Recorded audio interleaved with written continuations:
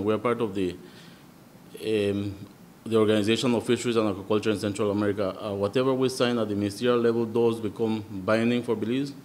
Part of those regulations is that Belize had to harmonize the close season, which we have done over the past 2 years now. These last 2 fishing seasons, we have harmonized those to be from the 1st of March till the end of June.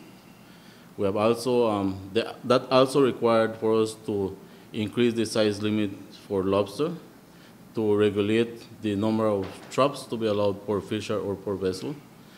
Also to look at other measures such as the escape gap in traps. So that led to that. So in 2018, 2019, which Belize had not complied then, OPESCA write a letter to our government saying, you know what, let's review why you have not implemented this regulation. So Belize requested for an extension up to 2019 to implement some of these measures in place.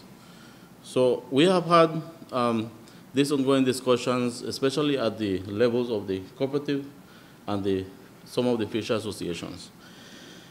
June last year, we had these discussions again, and the main exporters, which is Northern National and Rainforest and Finca, they say, you know what, let's move forward with this, but let's do it for the next fishing season.